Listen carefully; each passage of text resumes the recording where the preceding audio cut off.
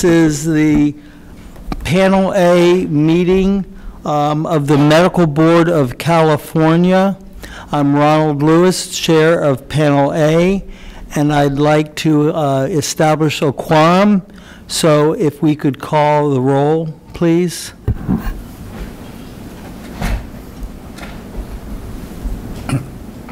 Dr. Hawkins? Here. Ms. Libiano? Here. Mr. Warmoth? Here. Ms. Wright? Dr. Yip? Here. Dr. Lewis? Present. We have a quorum. Thank you. And before we get started, I'd like to ask the court reporter if she needs names, or did you write down the names of the board members at all? I have all the board members in order, so as long as you don't leave your seats or name tags, I'll be very happy. Okay, we don't have to say our name before we speak. Well, no, you really don't, as long as you don't talk over one another. Okay. I would appreciate that.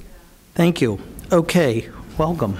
Okay, and now I'd like to welcome the ALJ Goldsby, who I will now turn the meeting over to. This is first open session, and then we will go into closed session. All right, well, good morning, everybody. My name is Matthew Goldsby. I've been assigned to preside over this matter. We're now on the record, and it's in the matter of Darren Lyle Berge, MD. The case number is 800.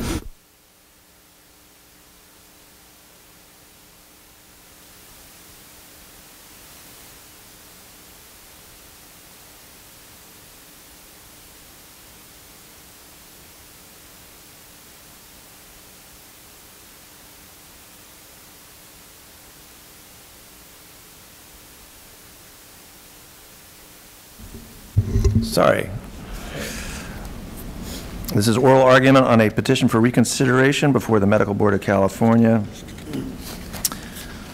And let me get appearances, please, from both counsel. Yes, Your Honor. Henry Chapman appearing for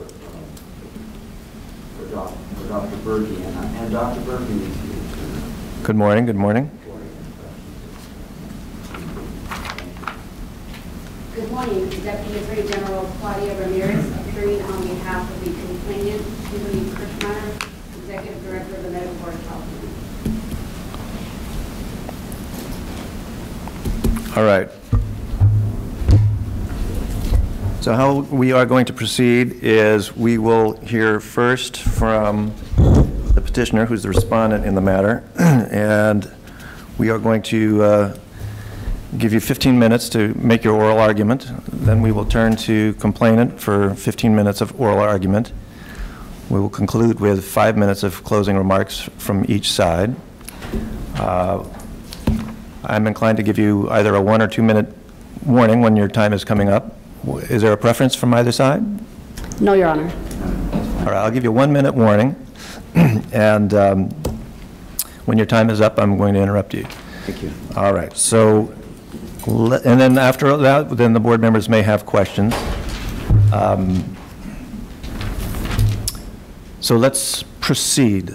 Mr. Fenton. Yes. Shall I start? Give me 1 second. I'm going to literally start a timer, and you're on. Go ahead. Thank you. Thank you, Your Honor.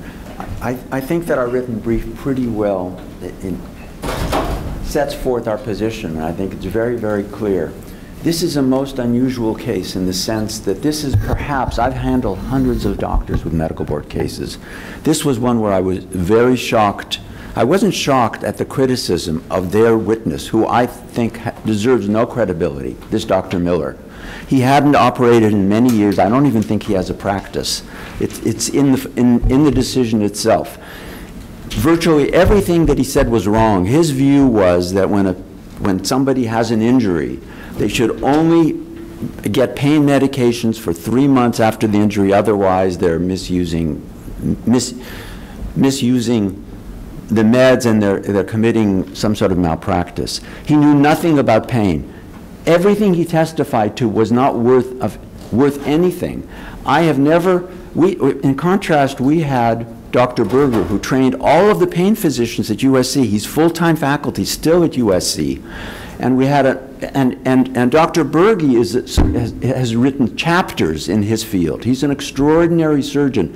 His work is wonderful. The records, I've never seen such good records. So I was shocked to see these findings of simple negligence which weren't charged. They didn't even make an issue about these stupid things that we could have responded to in a minute. Now, as you know, in terms of what was charged, there's only one finding for which there's an argument that it's an accusation, and there's one finding of simple negligence. There are 5 findings of simple negligence, not findings, conclusions by this judge of simple negligence, completely unsupported. A simple act of negligence, and there isn't any, is not a basis for discipline. Let me go through them quickly. RSR is the first one. He came up with a conclusion that Dr. Berge continued treatment of RSR with pain meds after receiving authorization for a referral to a pain specialist was simple negligence. The thing was that was never charged. It's not true. If that had been charged, Dr. Berge could have pointed out that the patient never went to see the pain specialist, wasn't treated by the pain specialist, then there were difficulties from getting the insurance company to pay, and so the thing wasn't charged. It's absurd. And there's no allegation, and there was no evidence that continued treatment with pain meds after receiving authorization for the referral to a pain specialist constituted negligence. That's the first one. It's not charged. 4 of the 5 were not charged at all. As a matter of law, it's a violation of due process because they could have simply been responded to.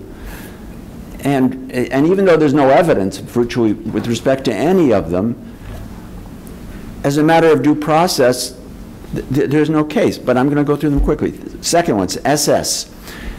The finding somehow is simple negligence in inadequately addressing drug-seeking behavior in connection with SS's reporting regarding prior injuries. Now, the only allegation in the accusation having to do with inadequately addressing drug-seeking behavior in connection with SS was this. It was respondent prescribed this is on page 20, paragraph 68 of the decision. No, of the accusation. Quote, respondent prescribed 6 Norco a day. Specifically, he prescribed 180 tablets of Norco. He failed to justify the prescription. He also failed to address this strong suggestion of drug-seeking behavior. That's in the accusation. The only thing about that.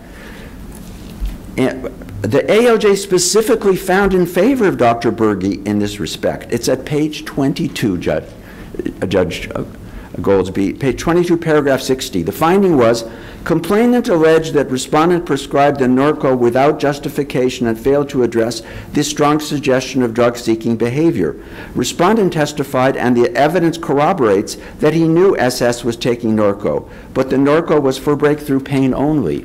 The complainant's only argument in their brief is she combed the record and comes up and relies on a discussion SS had with Dr. Sophia. But there's no allegation in the accusation and no finding by the ALJ or even any testimony by anybody that it could have supported this finding. The next one is on JB. Again, no allegation in the accusation. 4 out of 5, there's clearly no allegation. No allegation in the accusation whatsoever with respect to this one. Listen, the next finding of simple negligence is overly prolonged treatment of JB with benzodiazepines through November 2014. No, there's nothing anywhere in the accusation about that. While JB was taking opioids as well, no allegation about that. And with respect to respondent's failure to adequately address or document addressing JB's use of alcohol, there's no allegation. It's a violation of due process. There was no expert testimony even by that horrible witness, Miller, who knew nothing about pain, has no special knowledge of it, no training in it, and was found countless times to have been wrong by this ALJ on everything that he testified to. No finding whatsoever there was no finding with respect to any failure by Dr. Berge to adequately address the use of alcohol. It wasn't an issue. You know, all of these are such stupid little things. He could have, any of us could have addressed that if he had been charged in a second, but it wasn't even an issue. And then there's a finding here. Second, another one is TW. Now this is it shows you how shocking this was, this testimony. And it's shocking that this ALJ would do this. Listen to this.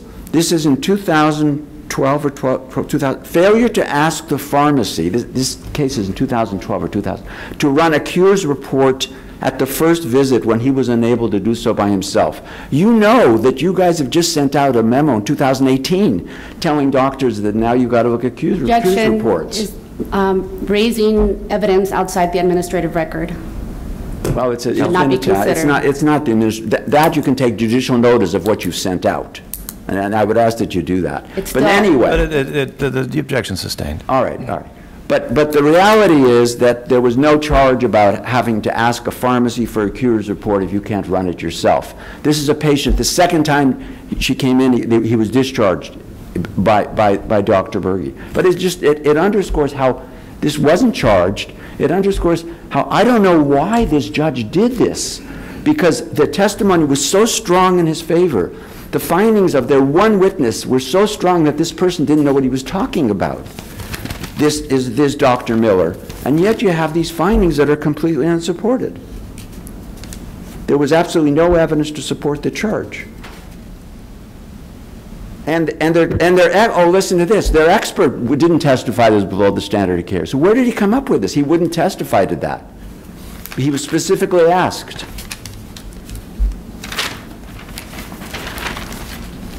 He just said, when he was said, his own lawyer asked him, was it a standard of care to look at the cures report? This is this guy who didn't know anything. And the answer was, quote, the cures reports at that time were not 100% reliable. The system wasn't perfect. Because he knew that there was so there's no evidence whatsoever. So that's 4 of the 5. There's one left, which is FH, and those 4 weren't charged. And that one, it says, Dr. Berge should have followed up on certain EMG electrodiagnostic results in April 2011, whatever that means. That's a finding of negligence. He says that. Well, all of the findings, the findings in the decision contradict that stupid thing. It's not charged. You know, here's what it is. Here are the findings. It says, in that regard, there are no findings to support that conclusion. Paragraph 110. This is from the judge's opinion. Complainant alleged that Dr. Miller opined that the EMG report suggested peripheral neuropathy. The EMG reviewer noted, however, there was no peripheral nerve compression. More importantly, according to respondent, FH's symptoms were not consistent with peripheral neuropathy. His symptoms were in many places radiating, nor did FH have symptoms of CTS. Respondent testified that electrodiagnostics mean nothing without symptoms. That is the point of taking a patient's history and performing a physical exam. This is from the decision. FH complained of pain in his neck radiating down his arm to his small finger, compressing neuropathy of the ulnar or elbow nerve. That does not correlate with CTS. He had no bilateral symptoms. He probably had mild CTS and not diabetic neuropathy. There was no reason to send FH for evaluation for peripheral neuropathy. Next one.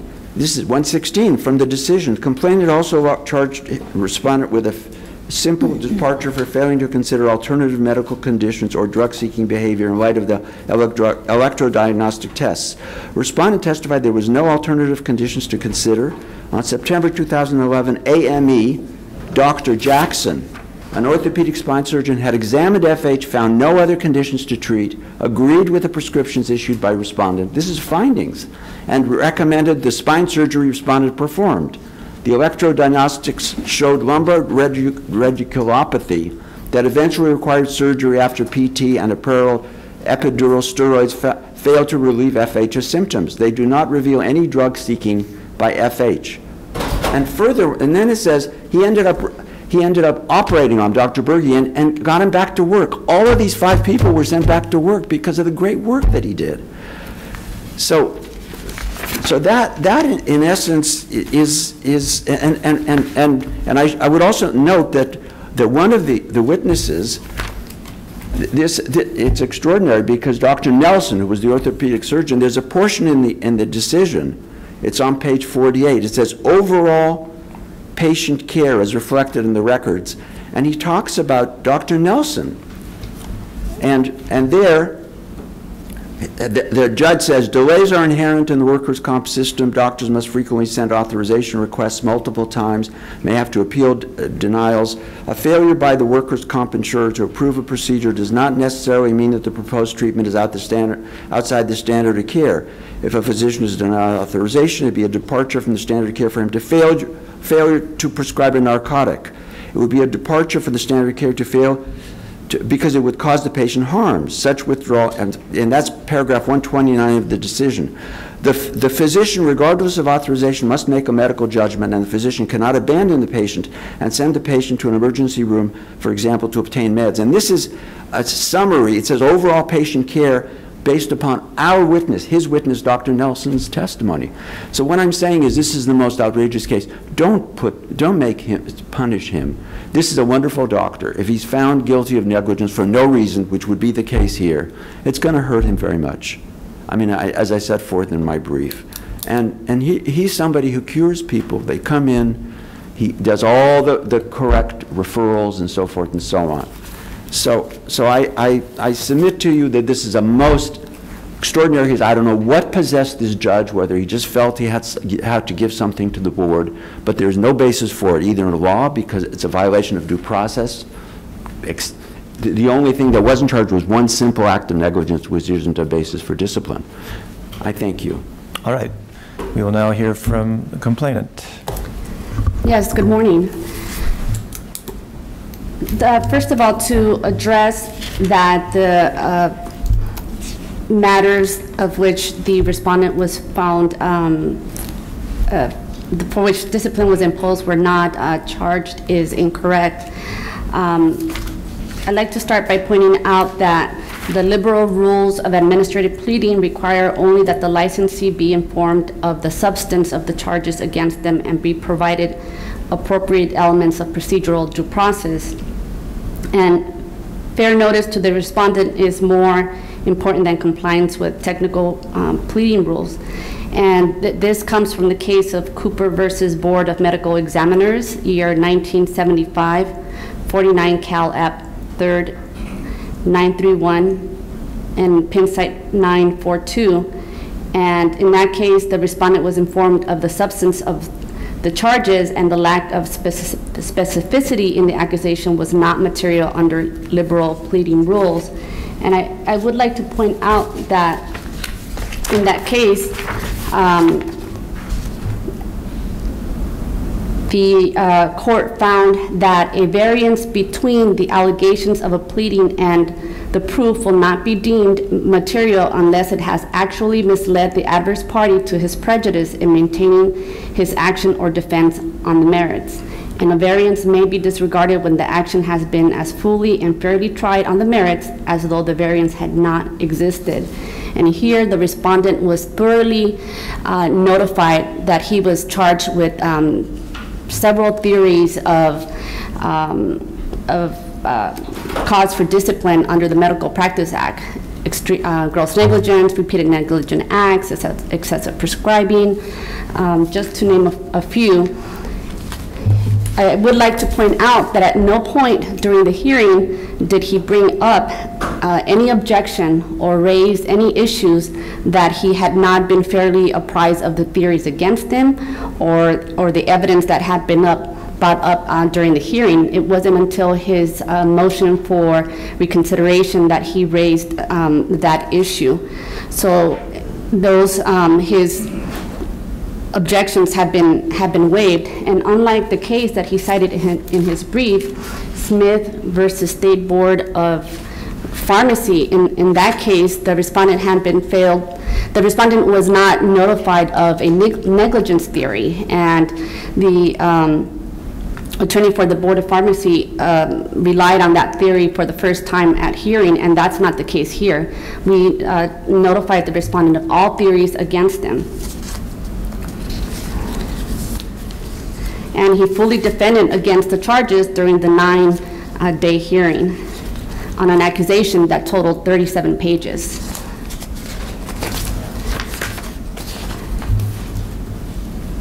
I'd like to point out that respondent attacks complainant's expert, Jeffrey Miller, but what is key is that in each of the instances where the ALJ found the departure from the standard of care, the findings were not merely supported by the testimony of Dr. Miller alone, they were actually supported by the testimony of the respondent, his prior physician assistant, and even his own testimony. Respondent has cited minimally to the record, to the documentary evidence or reporter's transcripts to support his arguments.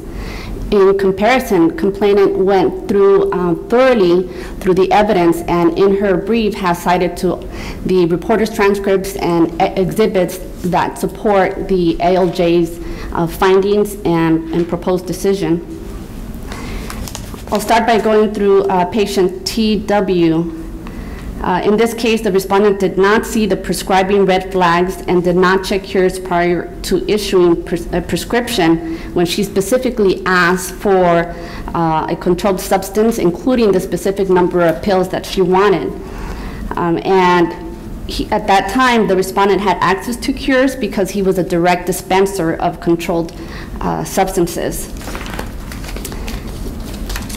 And notably, the respondent acknowledged that when he could not access cures on TW's first visit, which is what he claimed he specifically remembers happening, that he could have waited until her second visit to prescribe the opioids or requested that the pharmacy run a cures report on TW during the first visit. And we did cite to the transcript where that testimony can be found.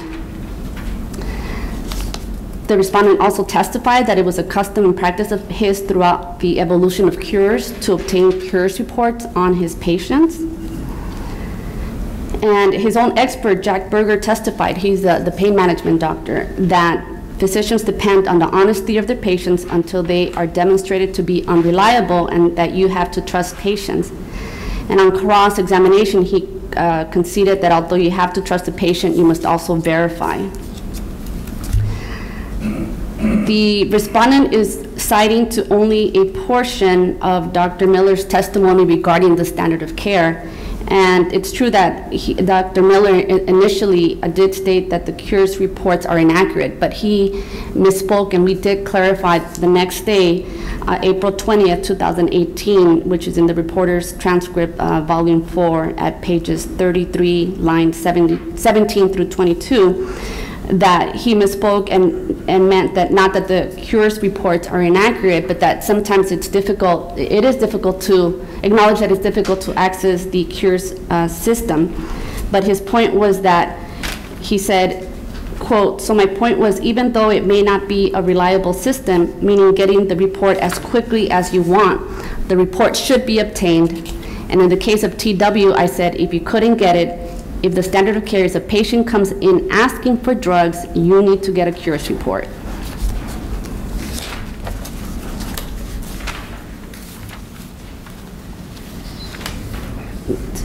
With respect to RSR, again, in this case, the complainant's theory of the case, and specific to RSR, was that the patients were workers' compensation patients that did not have conditions justifying the long-term prescribing of opioids and other controlled substances, and that there was no endpoint to their drug treatment because respondents just kept renewing their medications without justification. And Dr. Miller testified that RSR was getting narcotics on a routine basis without some explanation or diligence or reevaluation, that there was no endpoint to the controlled substances or narcotics. And in this case, respondent's own testimony supports Dr. Miller in that he said that as of June 20th, 2014, RSR did not require any further diagnostic testing. There was nothing further to evaluate, and RSR did not have any new symptoms that required diagnosis. And Dr. Nelson, the respondent's orthopedic surgeon expert, said that the endpoint for a physician treating chronic pain is transferred to a pain specialist. And Dr. Berger, the pain management expert for respondent, said that respondent was obligated to continue prescribing opioids and other medications to RSR until a patient could be transferred to a pain management specialist.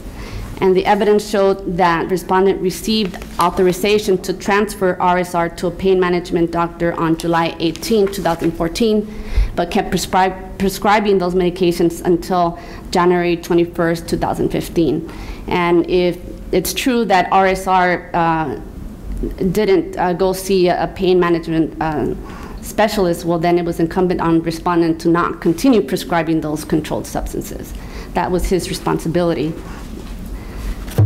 With respect to JB, the medical records for JB, the numerous prescriptions for this patient, and the board's own 2007 and 2014 guidelines for prescribing support the finding that there was a prolonged prescribing of benzodiazepines while JB was concurrently taking opioids. And interestingly enough, Dr. Berger, again, respondent's own pain management expert, testified that physicians have to be careful when prescribing opioids and benzodiazepines because abuse of those medications can cause respiratory depression. So again, we have testimony by respondent's own experts supporting the findings that were made in this case by the administrative law judge. The JB's serious use of alcohol was relevant to respondent's treatment of JB for chronic pain. And we did know that in the accusation that by the time JB had, towards the end of treatment with the respondent, that he had turned to alcohol and lost weight. And so the respondent should have addressed the fact that JB was consuming alcohol while consuming opioids. So the fact that he was on alcohol is interrelated, the fact that he was consuming alcohol is interrelated with the prescribing of opioids. And Dr. Miller testified that according to the medical records, JB had been consuming alcohol since approximately mid-2014 to help him sleep and cope with his chronic pain. And that JB was consuming alcohol on top of psychiatric and narcotic medications. He opined that respondent departed from the standard of care because the respondent didn't stay on top of JB's care and treatment and didn't look at it comprehensively. So by the time a psychiatrist withdrew his endorsement on respondent prescribing psychiatric medications to JB, JB had a serious alcohol problem and a decline in psychiatric condition.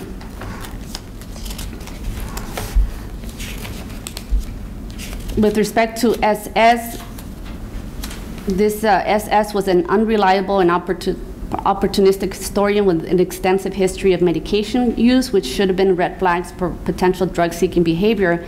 And it was alleged in the accusation that respondent did not address SS drug-seeking behavior. It was alleged in the second cause for discipline.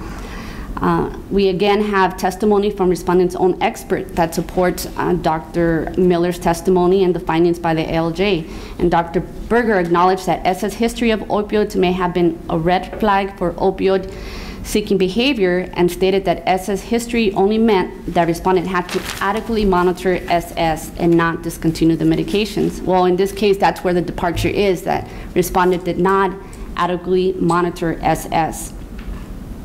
And he didn't acknowledge or address those drug-seeking behaviors, but instead merely prescribed her regular medications. And we have a report from Dr. Sophia documenting that SS attempted to change his report on her. We have a document in the medical records reflecting 5 pages of statements indicating the reasons why she believes Dr. Sophia's report is incorrect. With respect to FH, there were electrodiagnostics dated April 11, 2011 that suggested peripheral neuropathy in the upper extremities, and the respondent did not consider medical conditions that can cause peripheral neuropathy and didn't follow up on the electrodiagnostics. Dr. Berger respondent's own expert stated that he conceded that the electrodiagnostic findings meant that it was possible that there was a sensory deficit in the median nerve related to pain, and that it would have been reasonable to do a workup.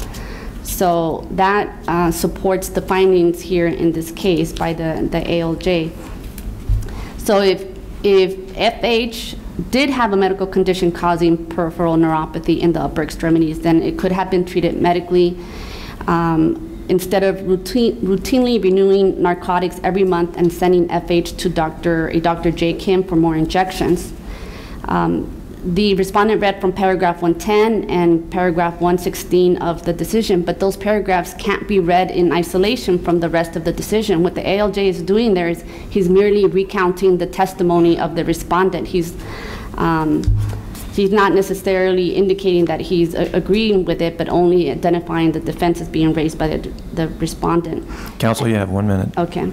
And in paragraph 112, the judge talks about how FH still needed to take pain medications despite the end of treatment by the respondent. So even though he returned to work, he still had pain that had not been thoroughly addressed by doing a workup based on those electrodiagnostics. In some, public protection warrants adoption of the proposed penalty in its entirety.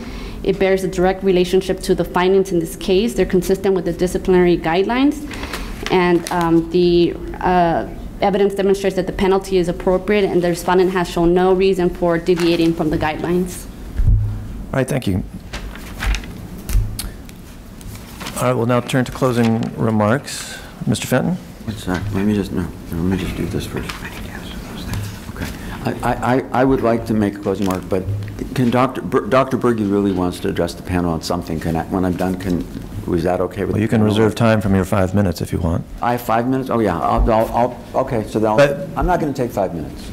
So I'm going to, the two of you have to go within 5 minutes of time. I hear you. You understand? Okay. The only thing I was going to say is what counsel is doing, first of all, there's huge prejudice because these are very specific charges. Like I said on SS, the charge was simple negligence in inadequately addressing drug-seeking behavior in connection with SS's reporting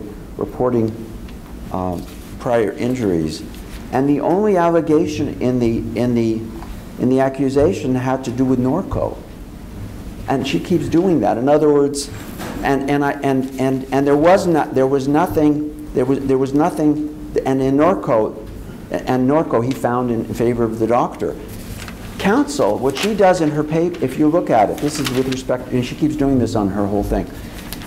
She, on page 16 of her complainant's brief, she looks at, there's no testimony about this. She sees there's some discussion about Dr. Sophia. Complainant combed the record and relies on a discussion SS had with Dr. Sophia. It has nothing to do with any testimony by any expert. There was no such allegation in the accusation and no finding by the ALJ or even testimony that could have supported any such finding. These very specific little tiny things, if they had been charged, would have been easily addressed. The main things were addressed, and this wasn't addressed, so there's huge prejudice. And she's just citing to things in the record that weren't even an issue, any little thing. You know, so that's what I wanted to tell you. It isn't true that there was anything that they alleged that was at issue, that our experts said there was no negligence and no gross negligence. She takes things out of context. An expert is asked, is it true you should look at electrodiagnostics? And the guy says, yeah, you should. And he did, and we have all these findings, how he did great. All right, Dr. Berge wants to say something. All right, very good. We'll hear from the doctor. Thank you for, if I could just go through a couple things specifically from the DAG's brief to answer what she said. On RSR, if you'd please look at page 14, lines 25 and 26. The care and treatment had officially come to an end, it says on this patient, when I received an authorization for transfer. And on same page, page 15, line 4, Dr. Berge says that until a patient could be, I would treat the patient until the patient could be transferred.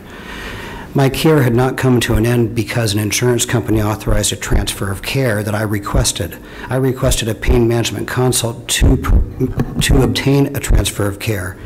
As each of my colleagues here knows, the process to obtain a transfer of care is to obtain a consult from a pain management doctor, a urologist, an internist, have that doctor see the patient, evaluate them, and then accept them for care.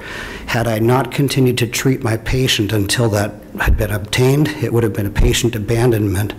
And my records in October and January following the 2 visits I saw identified that that's what I was doing, that a pain management consult was forthcoming in October, and then in January, requested a consult authorization because it hadn't been provided. On SS, page 16, lines 15 and 16, it's indicated that the fact that I failed to suspect drug-seeking behavior in this patient because of her history of previous work injuries before I saw her. I saw her 10 months after this injury, and she was already on 10 Norco a day. A different surgeon had already seen her and treated her as well. I did also. It says, this is where the departure lies. The failure to properly monitor SS by suspecting drug-seeking behavior is found on page 15, lines 15 and 16 on page 16. Dr. Berger, you got a minute. I did monitor this patient. It's well within the records. Urine toxicology scans. She didn't have any escalating medication use. Monitoring her, I did do. The change that I didn't, what she presented was a previous history of complaints, which was a work comp injury that related to apportionment and her financial gain. It wasn't related to medications. I did monitor her, and where the failure lies on page 16, I did monitor her. I've never been found to be guilty of that. On FH, please look at page 10, line 23, 24, 25. Left leg pain to the shin and foot, that's an L5 distribution. Right arm pain to the small finger, that's an ulnar nerve distribution, not a median nerve. Page 11, lines 19, 20, 21, 22. It's the EMG, L5 radiculopathy without evidence of peripheral compression, peripheral nerve compression. And mild carpal tunnel syndrome. Carpal tunnel goes to these 3 fingers, not the small finger. Dr. Berger, your time is up. Okay, thank you. All right, well, now to go to closing remarks from complainant. Yes, our brief thoroughly addresses the where the evidence can be found, both from the administrative record and the reporter's transcripts. I would like to point out that during the trial, we went over Dr. Sophia's report thoroughly. We went over the history of the patient's prior chronic opioid use, and this is with respect to patient SS, and I'm specifically referring to Exhibit V at pages 488 and 489, where it was documented, where SS corrections to Dr. Sophia's report, her corrections were documented. So that was addressed at length during the hearing. And as far as RSR, again, the respondent himself testified that by June 20th, 2014, RSR did not require any further diagnostic testing. There was nothing further to evaluate, and RSR did not have any new symptoms that required diagnosis. And that's also in our brief, as well as it includes the citations to the evidence where that can be found.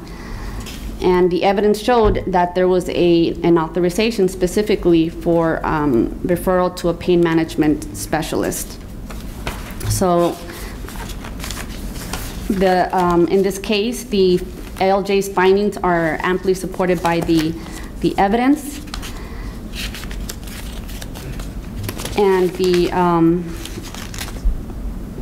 but the public protection warrants that the proposed penalty be adopted in its entirety. All right, thank you. We'll now turn to questions from the members of the board. Dr. Yip, do you have any questions? Thanks for coming. I'm not sure I can answer, but have you changed the way you practice ever since the past few years? Yes, I have. And I'll point to, I've changed the way I've practiced over the past 3 years, and if I may, I'll point to also page 26 of the DAG's response to the board, lines 9 and 10. But just tell him. Oh, yeah. He's just asking you. I know, but I'm also substantiating that it's been shown in the record as well, that I evolved my practice from the dates of the treatment of these patients through the course of my practice thereafter. I began the first functional restoration program, which is a multidisciplinary approach to treating chronic pain patients based upon the 2016 CDC guidelines. Through that program, we've decreased patients' opioid use on chronic pain patients who came into the program by 50% overall, meaning 25% completely came off their medications. The use of opioids has progressively changed throughout the board's guidelines in 2007 and 14, and then the CDC guidelines in 2016. My practice continually changed along with it. I'm pointing out to the DAG's own response in page 26, lines 9 and 10, lines 24 and 25, and page 27, line 5, where it indicates that in my testimony I discussed the CDC guidelines in 2016 and the change to not use opioids with benzodiazepines at all. Prior to that, there was not a preclusion from it, but a very big cautionary measure, and I followed those guidelines, and my testimony followed that as well. And it was my custom and practice to give them cautiously, even under the direction of the psychiatrist, who was the recommending treating doctor or expert in JB, which is found on page 8, line 19 of her report, wherein even though psychiatric medications for benzodiazepines in JB who had PTSD and anxiety from a head-on collision and opioid requirements for chronic pain, the custom and practice was to prescribe them as a psychiatrist recommended, as well as the needs post-operatively, but the recommendation was not to take them at the same time either. And the one time that he had an alcohol test that showed positive for alcohol, it was not positive for Xanax or benzodiazepines or for the OxyContin. He didn't take them at the same time. That was my recommendation. I treated, evaluated through the guideline changes. I don't treat with opioids except for a brief period of time post-operatively, and I don't treat chronic pain patients any longer. Thanks. Dr. Lewis, any questions? I don't have any questions. All right, then we'll turn to Ms. Lupiano. Do you have any questions? No questions at this time. Dr. Hawkins? Yes. Thank you for your prior answer. Just two questions. One is, do you still treat workers' compensation patients? The second question is, did any of the patients you were treating in these have PCP or primary care physicians? I served as the primary treating physician in all these patients, and they did not have primary care physicians. RSR had no private insurance. Most of them did not have private insurance, and the problem with getting their care, just like JB, didn't have access to a psychiatrist. Insurance company wouldn't provide authorization for a psychiatrist for treatment. I had a treating psychologist who helped with that treatment under the AME in psychiatry. Those are the limitations I had, is not being able to have patients who had primary care physicians, health insurance, and essentially I treated them and provided them care. That was part of what I did to treat these underprivileged people, and I did my best. I don't do primary treating physician work any longer. I do still operate on some workers' compensation patients as a secondary treating consultant only in surgery, but I no longer do primary treat work. David Warmoth, do you have any questions? No, thank you. Last opportunity? Yes, me. Dr. Lewis? Hi, Dr. Berge. Maybe you've answered this before, how's your method for obtaining pain management specialists changed from previous years to currently? And do you mean, how do I obtain consults for such, or?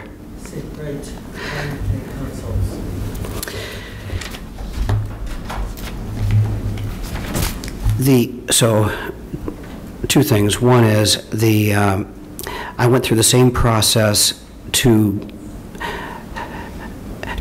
remove myself as the primary treating physician in the patients that I was currently treating after the trial. And I went through the process of requesting pain management consult for a transfer of care by the insurance company. I waited until it was authorized, and I transferred the patient once they had seen the doctor consult and the transfer of care was made. And in an attempt to not abandon the patients, what I've done, other than pain management consults, I also wrote letters to the attorneys and let them know I would no longer be functioning as a primary treating physician, and then let the new primary treating physician request whatever pain management consults for a transfer of care to be obtained. What do I do now is when I see a patient as a surgical consult, I let the patient know that I will be doing surgery, and I'll provide opioids for the first post-operative visit, and whoever referred the patient will be responsible either for obtaining the pain management consult for chronic pain management, or they'll be responsible themselves. Thank you. Any other board members have a question? Hearing no questions, we will conclude the hearing, and the board will now go into closed session. Thank you very much. All right, we're off the record. Thank you. Thank you. All right, let's go on the record. All right, the hearing is open now in the matter of Kenneth Benjamin Hughes, MD. The case number is 800-2015-016600. The OAH number is 2019-040526. This is a hearing on oral argument on a non-adopted proposed decision. Today is May 9th, 2019, and the hearing is being conducted in Los Angeles, California. My name is Matthew Goldsby. I'm the administrative law judge for the hearing. Let me get appearances, please. My name is Robert Bell. I'm a supervising deputy attorney general. Thank you. Good morning, Your Honor. May it please the board, my name is John Harwell. I represent Dr. Hughes. Good morning as well, Your Honor. Casey Diva, as well, on behalf of Dr. Kenneth B. Hughes. Can you spell your name?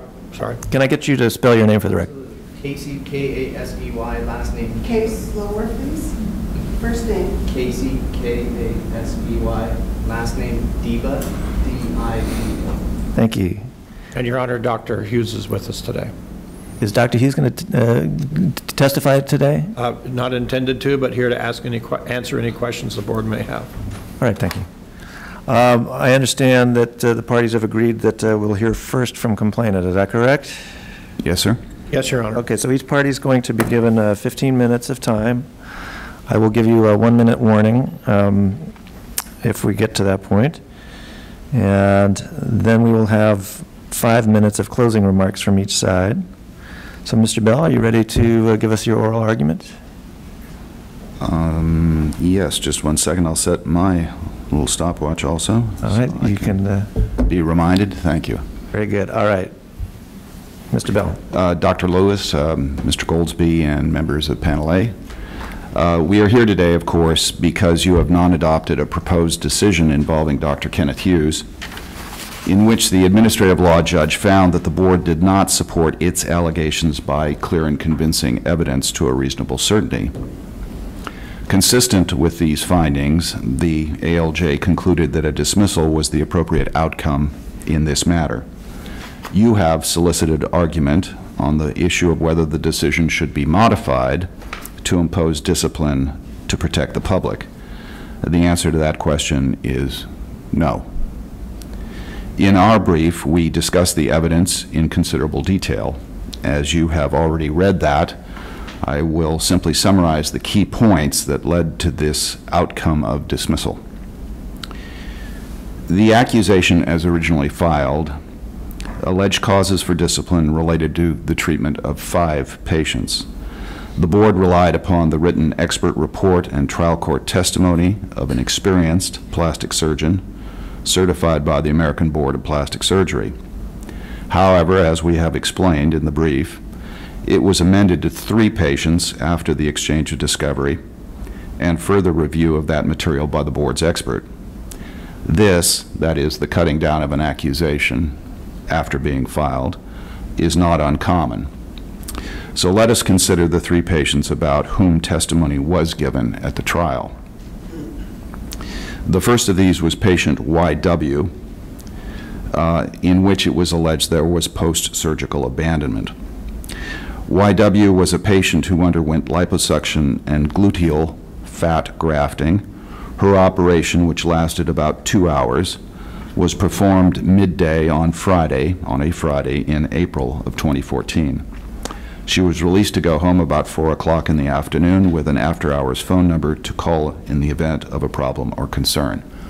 The transcript also reveals that Dr. Hughes provided the patient with his own personal cell phone number.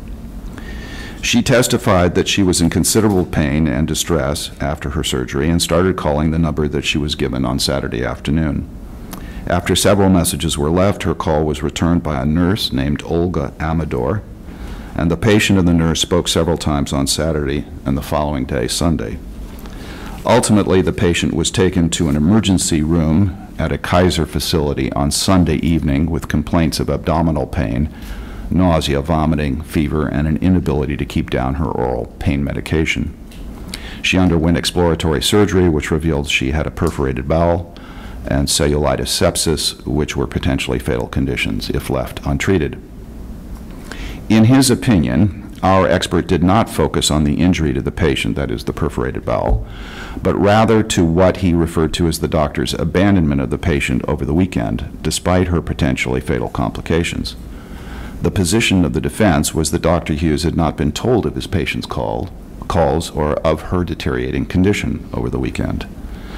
Nurse Amador was called as a witness in this hearing and testified that she could not recall telling Dr. Hughes of the patient's messages.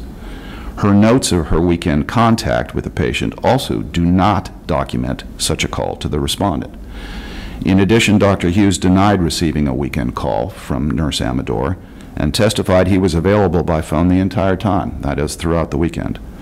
Thus, the evidence did not establish that the respondent learned of YW's post-surgery symptoms over the weekend before she was taken to the emergency room on Sunday evening.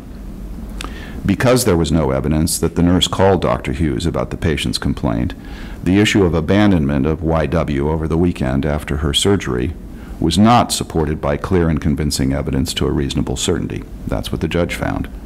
In this case, our own expert testified that a doctor could not be held responsible under circumstances where news of his patient's declining condition was not relayed to him.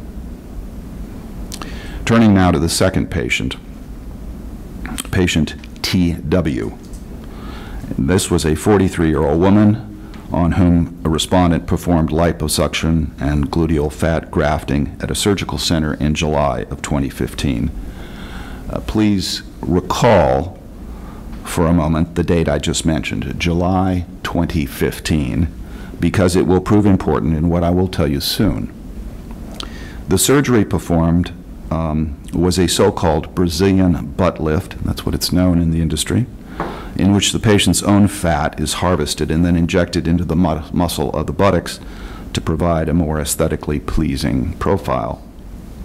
In the course of the surgery, the patient developed a cardiac arrhythmia, decompensated rapidly, and was pronounced dead within a few hours. A postmortem established that she had developed a fat embolism. Our expert was of the view that this operation, this form of operation, injecting harvested fat into the deep muscle of her buttocks, was a departure from the standard of care. Our expert's testimony was countered with the testimony of Dr. Hughes plus 2 experienced and board-certified plastic surgeons who both testified that the incision entry point for the cannula was unremarkable and within the standard of care.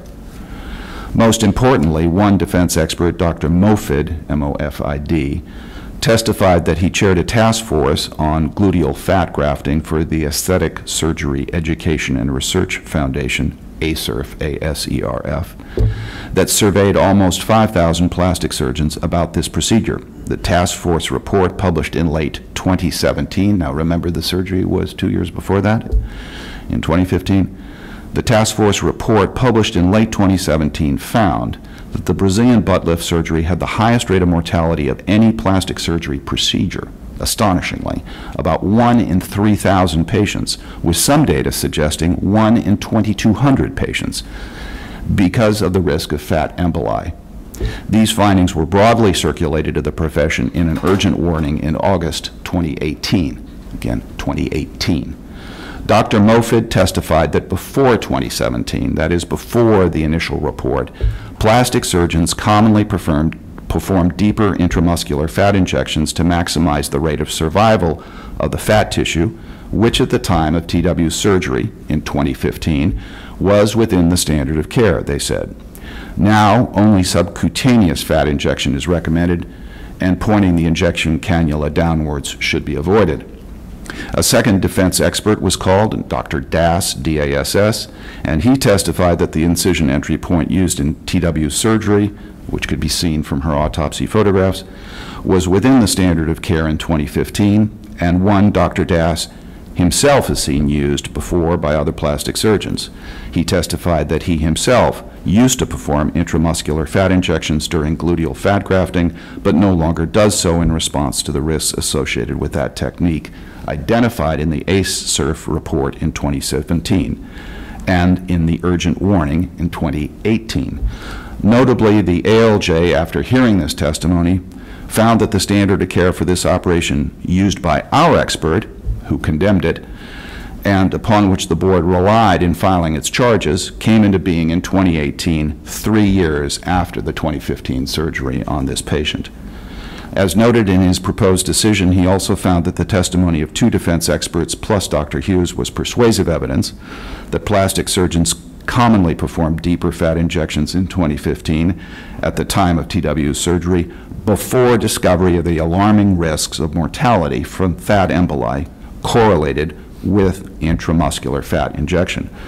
Given this testimony, the judge wrote, the overall evidence did not establish the standard of care departure in TW's surgery that Dr. Stone, our expert, described. While this patient's surgical outcome was deeply regrettable, the board cannot sustain discipline against Dr. Hughes for modalities and methods allowed by the standard of care at the time he performed them. The third and final patient, whose initials are NL, saw respondent for silicone buttock implants. The board expert found that the informed consent discussion between Dr. Hughes and this patient, NL, amounted only to the patient being given an insert from the box in which the prosthesis was taken, that is, manufacturer's literature, and that such a form of consent was not adequate because it would not be understandable to laypersons. A quite understandable explanation. Our expert's opinion, however, was changed when confronted with later produced defense evidence in the form of Defense Exhibit QQQ, which was not produced in the investigation nor seen by our expert when he formed his opinions. This evidence established that patient NL had signed various consents and disclosures for this surgery performed in November 2015, which she did not recall signing when she was interviewed by the board. At the hearing, to make things a little more interesting still, patient NL testified that the signature on the consents being shown by the defense was not hers. However, a handwriting expert was called by the defense and testified that it was her signature after comparing it to other signatures NL acknowledged were genuine. The handwriting expert's testimony was considered persuasive by the administrative law judge and seriously undercut the credibility of patient NL. In these cases, we bear the heavy burden of establishing the charged facts by clear and convincing evidence to a reasonable certainty, the Ettinger standard that you've heard so much mentioned. The board had one expert who unfortunately applied the wrong standard of care for patient TW and was confronted with additional evidence of informed consent unknown to the board for patient NL. Finally, a nurse changed her testimony at trial to allow for the possibility that the messages from patient YW were received by her but were not given by her to Dr. Hughes. If the board modifies this proposed decision, a petition for writ of administrative mandamus challenging its action would doubtless ensue.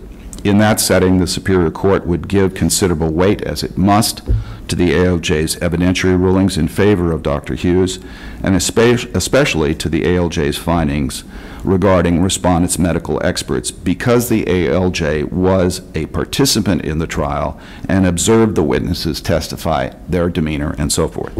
A trial court's finding as to the weight of evidence and credibility are considered conclusive on appeal.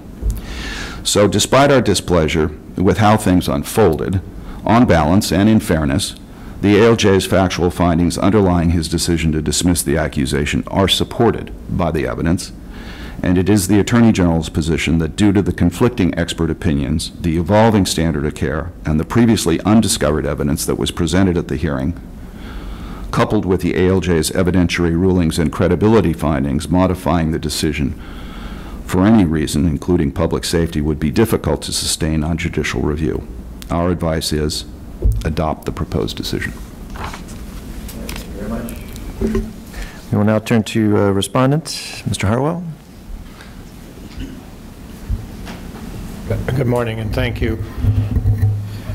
In the 40 years that I've been representing physicians before the board, I've not had the occasion to have the Attorney General make my argument for me, but I do in fact adopt everything he has said. And it is evidence of the respect that those of us who represent physicians have for the Attorney General's office that Mr. Bell has come forward with his brief and his presentation. There are only a couple of things that I think that should be added. Those of us who do this for a living know that the Attorney General relies entirely on the expert advice that's given to them. They're not doctors. They listen to, this case started when a competitor filed a complaint in order to avoid a lawsuit. And when the complaint comes in, the board is obliged by law to investigate the complaint. And when the board investigates the complaint, they send it off to an expert for review. And they rely upon that expert's advice. In this case, the expert was, in our view, both corrupt, but also lied profusely in this case, and we don't know why.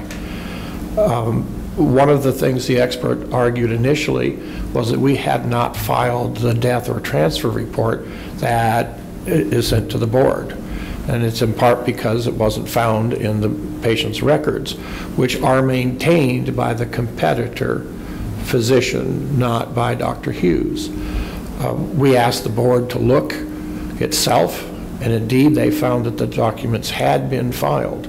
The expert did not take up the simple requirement of calling the board to see if those documents were on file before he opined that it was an extreme departure not to have filed them. This expert revised his opinions 5 times throughout the course of the case. Every time we read his opinion, we responded with how he was factually incorrect, and he backed down each of those times. At some point, we believed the board should have taken action to stop this case. We believe that the Attorney General, who was given the information, passed them on because we know the deputy, and he's an honorable person, and he indicated he had. And we are concerned that this was not stopped early enough to prevent the kinds of harm that we all know happen to physicians when the accusation goes up on the website. A couple of points in aid of what Mr. Bell said. The witness who testified about not having contacted Dr. Hughes over the weekend was not his nurse. It was the nurse of the competitor physician with whom he was practicing. She had no interest at all in serving Dr. Hughes's best interests. She worked for a competitor. Because you're not able to see the testimony as it unfolds, we believe that as a matter of law, you are unable to judge the credibility. you can't see the medical board's experts try to move a cannula through the solid bone of the sacrum in order to reach the point he said that the cannula had reached. You can't see his efforts of trying to find a way to take a cannula and turn it up 90 degrees, what obviously would tear a great amount of tissue to do in order to achieve his theory. You can't watch the other experts show how what the board's expert, Dr. Stone, said was physically impossible as a matter of anatomy. You can't see the witness, NL, the look on her face when she was confronted with her signed consents that she testified emotionally and with great vigor she had never seen before. You can't see the look on the face of the people in the room when the expert handwriting a witness arrived minutes later to testify that she had in fact looked at all of the signatures and that NL was simply lying. It's very hard to understand how this case got as far as it did. We don't blame the Attorney General's office at all. The deputy that did this case is someone known to me for 20 years and who I regard highly. And obviously, we all have great regard and hold Mr. Bell in high esteem. But somebody should have stepped in on this case and made it stop before all the harm that happens to any physician happens when their name goes up on a website accusing them of killing patients. And with that, we would join in asking this board to agree with Judge Heller, to agree with us, and to agree with the Attorney General that this case should be dismissed and that Judge Heller's opinion should be adopted. All right, thank you. We'll go to closing remarks. Mr. Bell, 5 minutes. I have nothing further to add. Mr. Harwell? No, thank you. All right, then we'll turn to questions from the board. Dr. Hughes, are you prepared to answer some questions? I think so. Can we make sure we can hear him? And let me have you raise your right hand to be sworn. Do you swear or affirm under penalty of perjury that the answers you give the board today will be the truth, the whole truth, and nothing but the truth? I do. All right, let's start with Ms. Wright. Do you have any questions? Dr. Yip, do you have any questions? Dr. Lewis, any questions? None from me. Ms. Lubiano, any questions? No questions. Dr. Hawkins, any questions? No. David Warmoth, any questions? No. All right, with that, we will conclude the hearing. Thank you all very much, and we are off the record.